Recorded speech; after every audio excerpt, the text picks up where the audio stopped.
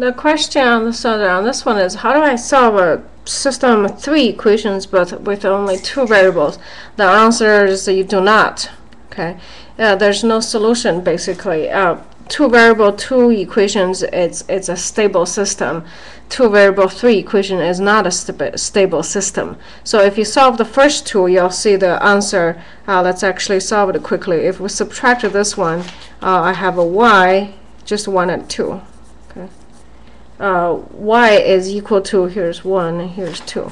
Y is equal to -6, and because y equal to -6, I have x is equal to 12.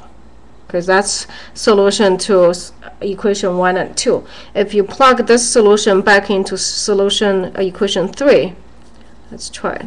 Plug into 3, you'll see that on the left-hand side, we have 12 times 3, 36, minus plus 12. Okay, the right-hand side is equal to 8. So left does not equal, this is equal to 48. 48 does not equal to 8. So this solution does not fit in equation 3. Doesn't fit in equation 3. Okay, if you were to solve 2 and 3, you have a different answer that does not fit in number 1. So the question is, can we solve it? Not really. We can solve any one of the 2, but not all 3 together. There are not number of variables and number of equations does not match.